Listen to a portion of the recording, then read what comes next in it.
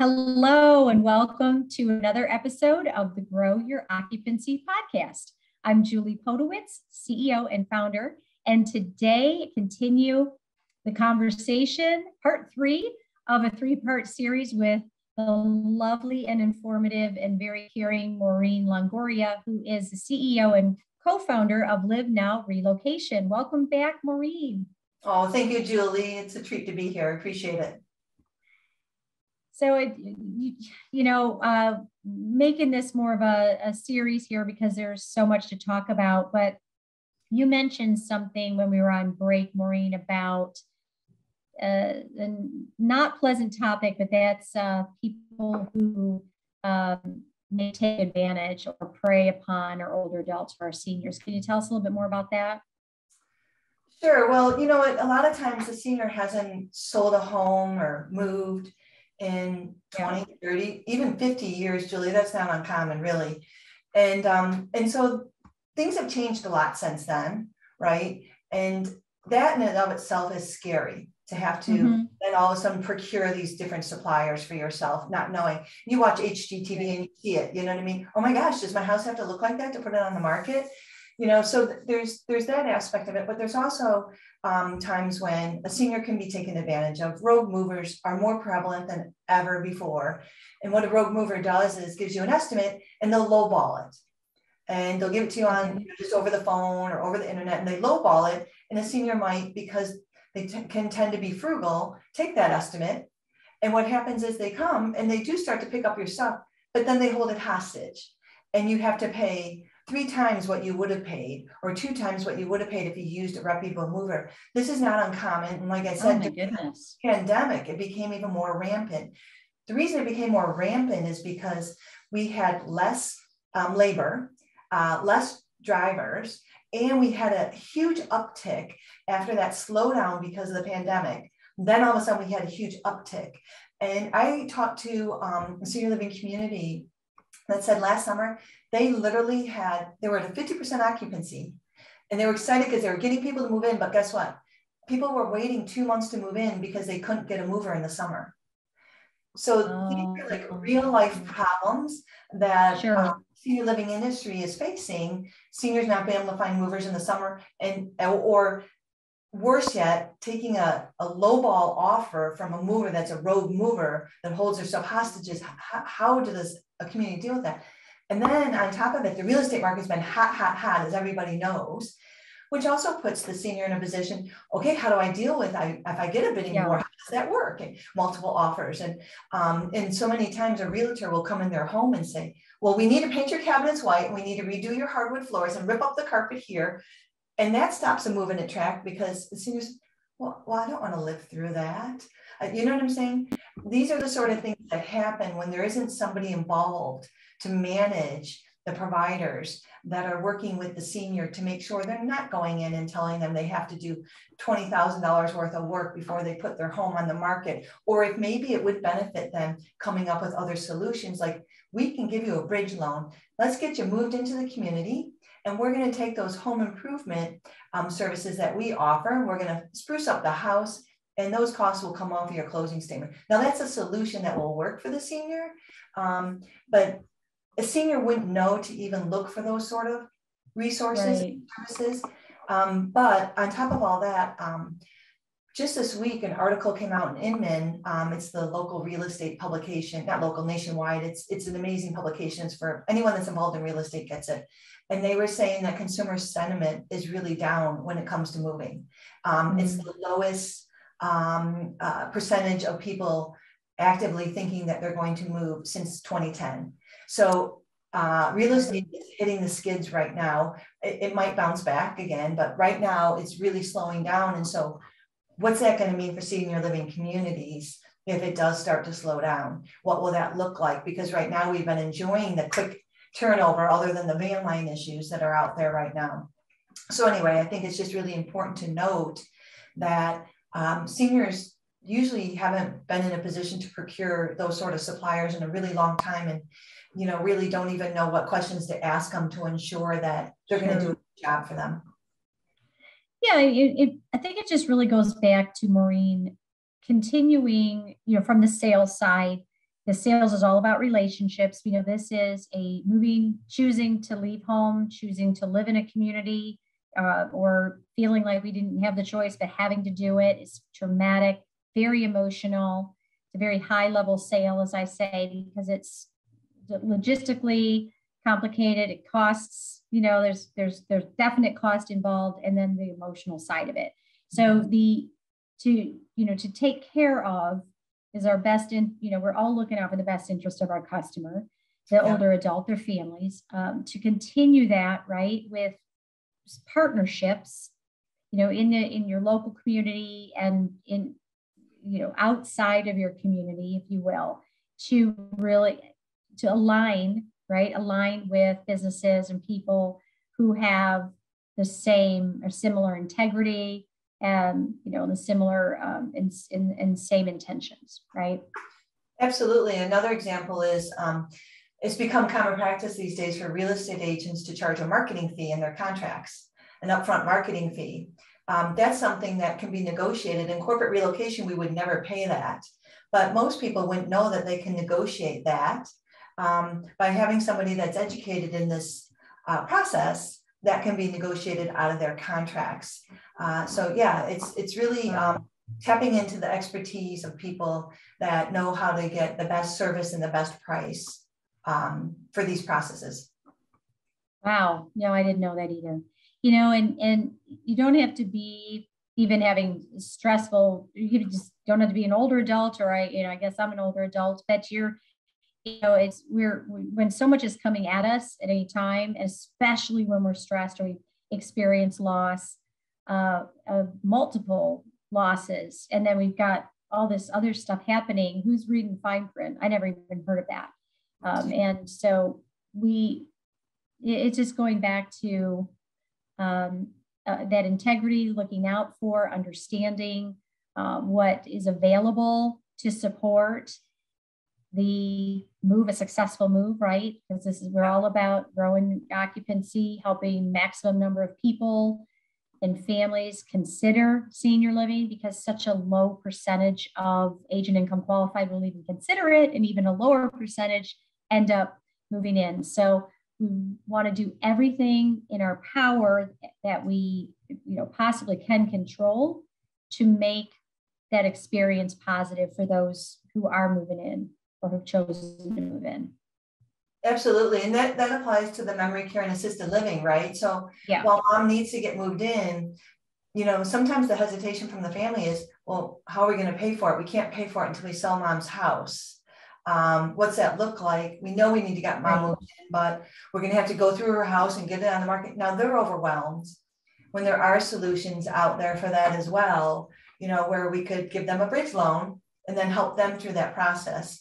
And, that's another big aspect of this is the families that have to manage it, because mom is moving into assisted living or memory care and can't be a part of the process, right? Becomes a huge burden on them. My husband's in wealth management. He recently had a family. The mom passed away a couple of years ago, and the dad had to move into memory care unexpectedly. Daughter in Michigan, son in Afghanistan in special ops, and a son in Utah. And the son in Afghanistan flew in, the son from Utah flew in to go through the house, do all of this work, right? And then they have to communicate with each other. Like, so now you've got the emails flying back and forth, the text messages, right? If they had just had our app available to them, it would have all been in there for them. The broker's market analysis would be in there. The moving estimate would be in there. They can assign tasks to each other. They can look at the calendar to see when the movers are coming. It's all there so that there's one place for them to go, and they don't have to have this back and forth all the time. And, so for assisted living and memory care communities to be able to offer that sort of service, I think just speaks volume to how they'll care for mom, if they care that much about helping the family. Sure. And so you mentioned an app. How do I get the app? So the Good Move app is only available through our service offerings. It's just part of our services that we offer. Oh, I see. Okay. And then how do I engage in your services? What do I need to do? We partner together with the senior living community, so they procure our services. They work directly with us, and then they will refer to us any seniors moving into their communities to provide that support to them. Oh, okay. So you have contracts with the providers. We do right now. You know, the goal is within the next couple of years, we'll take this B2C to be able to offer to everybody that's in that position. You know, and there's also those families that need help after maybe mom passes away, and you know they've got the home to sell and the thing. So you know the vision is that will be the next step, is to be able to offer our services to anybody that needs to provide that sort of support. But now I'm listening, reach out to LivNow Relocation and set up a phone call. Yeah, exactly. Yep. Just reach out. Okay, cool. Cool. I'm just curious, you mentioned 25 years in corporate relocation. So why the shift over to senior living, especially since you have so many years experience in one profession, one aspect of it, and now you're starting anew in a way, right? Yeah, well, I had an opportunity to work in the senior living space a few years back, and really just loved it. Absolutely loved. I love the people in this space.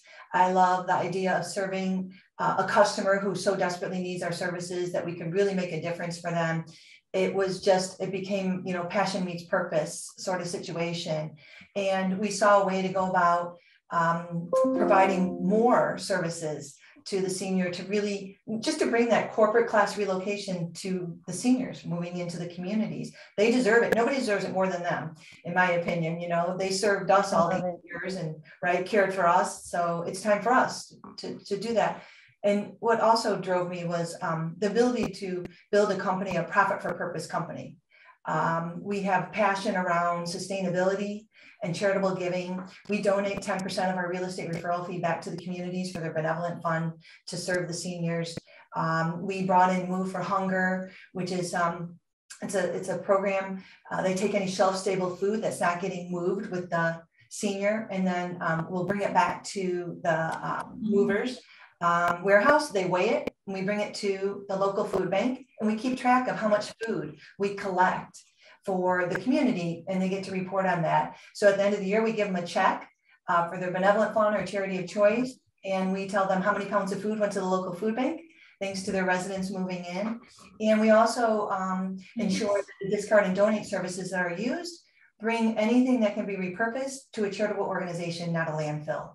So it's really fun, Julie, to be able to create this profit for purpose company where we get to do things that, you know, in a typical corporate environment, I couldn't really bring that to corporate relocation. And so we just feel so fortunate to serve this market.